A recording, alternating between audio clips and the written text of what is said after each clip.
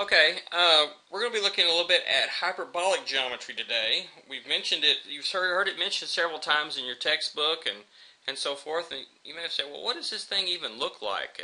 If we try to draw some things in sort of like a Euclidean environment, but then make them have these hyperbolic properties, they don't really work. So how are we going to do this? Well, it's useful to have some kind of model, and as it turns out, there's actually several models that are isomorphic, but that look very different, that for hyperbolic geometry. And I've chosen one particular one that we're going to mainly use in this class, and we'll briefly look at some others later, but I chose to use the Beltrami-Poincare hyperbolic half-plane model. One of the things, there are two reasons why I like this particular model. One, it can be done in a plane, so you can actually illustrate this in actually half of a plane in Euclidean geometry, so we can do this on the surface of a geometry sketchpad sketch, which is nice, without having to go into some kind of three-dimensional object, first of all. Secondly, it basically makes use of pretty much the whole screen if I put the edge down at the bottom here, and so in that case, we can sort of use all the real estate here.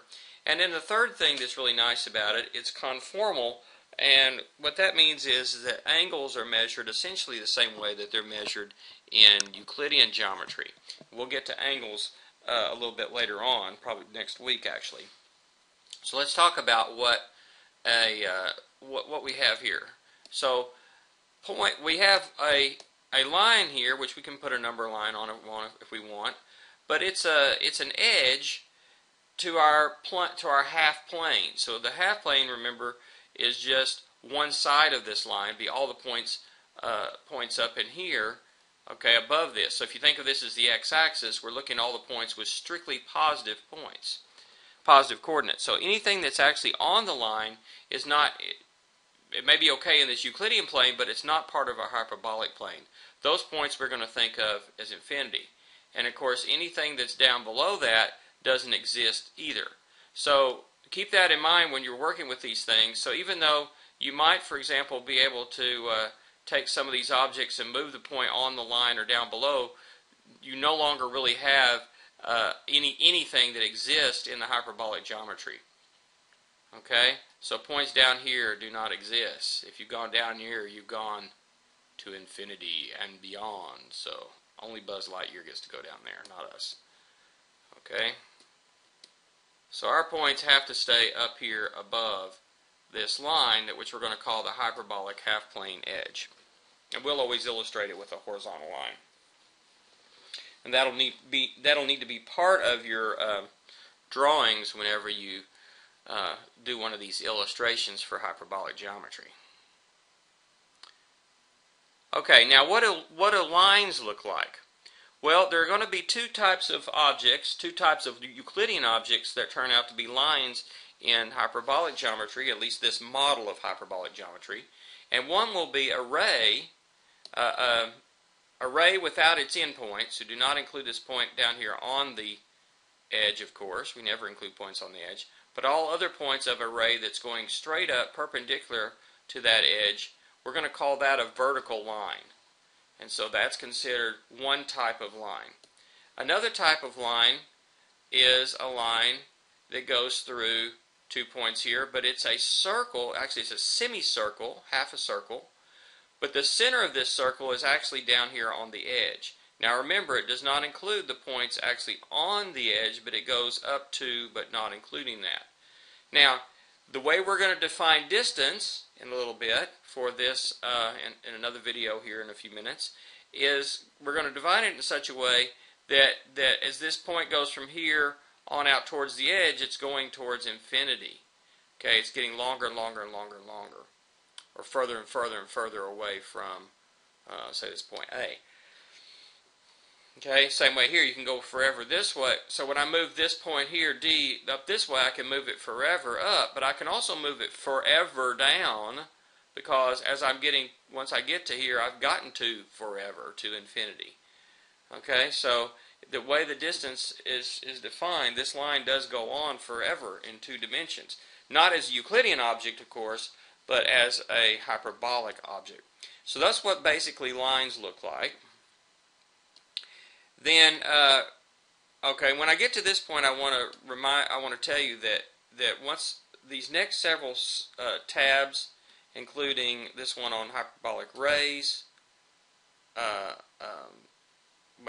hyperbolic distance, line segments, rays, hyperbolic circles, all of those right there are actually developed by a student of mine, Nathan Wesley Clark. Wesley was math major here a few years ago at UA Fort Smith, and part of his senior project was to develop a series of actually two pretty massive sketches dealing with hyperbolic geometry, and then write a paper about that. And he developed some very useful tools that we will eventually get to use here. And basically he created an environment and tools, custom tools, that correspond to basically everything that you can do here with Euclidean tools, such as things like drawing circles, given the center and a point, drawing a circle given a center and a radius, draw lines and line segments given 2 points, construct other things like midpoints and intersections and all kinds of different things.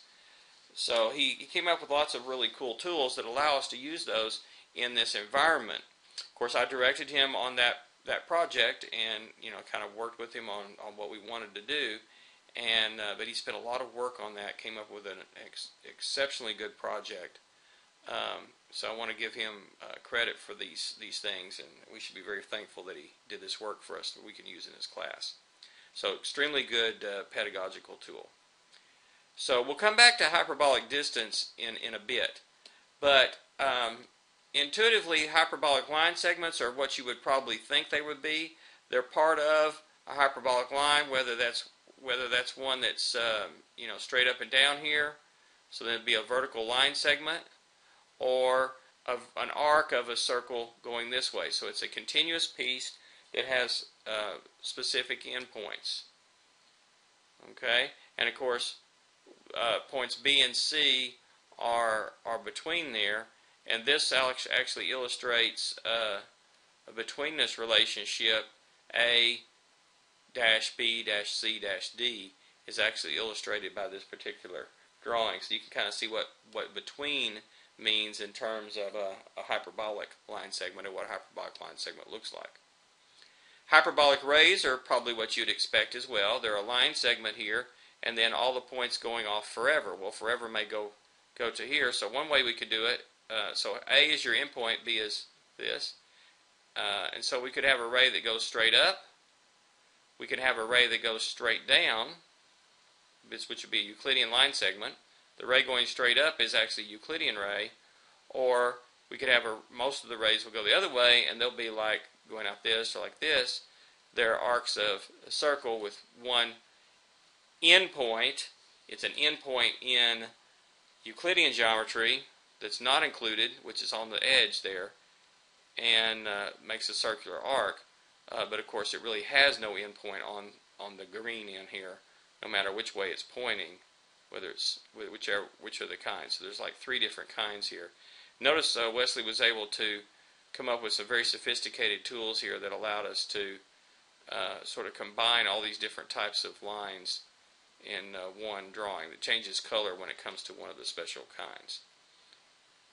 Now, something that's turns out that's kind of cool is that hyperbolic circles turn out to be the same as Euclidean circles, except that the center is not where you would think it would be.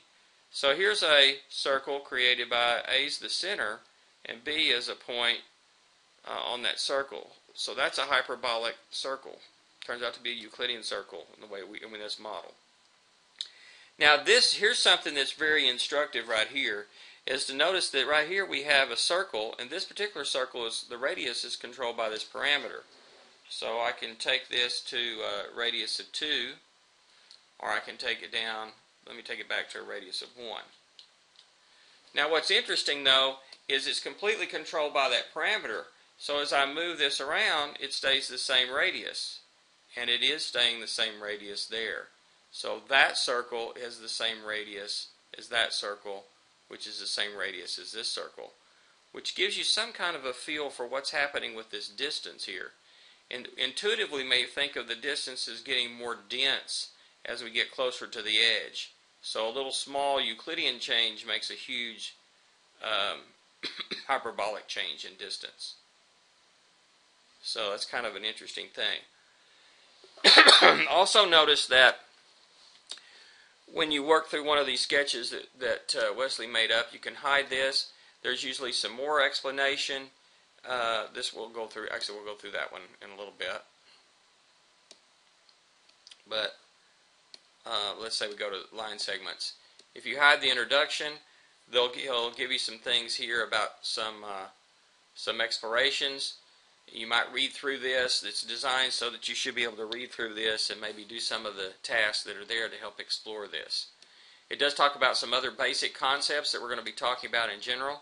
So most of the theorems that we're going to end up proving right here at the beginning, it has hyperbolic illustrations of them. Some over here in the tab where I go through the unified geometry for incidence and then distance and order, you may see some places here where I will illustrate them. So here we've got an illustration. Where is it? Off to the side somewhere.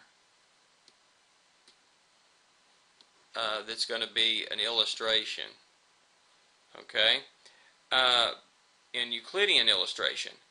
But if I go to these pages here, you're going to see some hyperbolic illustrations of some of the same concepts. And so, read this, read some of these things here. This talks a little bit about the plane separation postulate, a little bit, and how, talk about half planes and how this plays out in this environment. It talks a little bit how to use the custom tools that he built, which actually are not available in this particular sketch, but I'll make them available to you at some point in the future.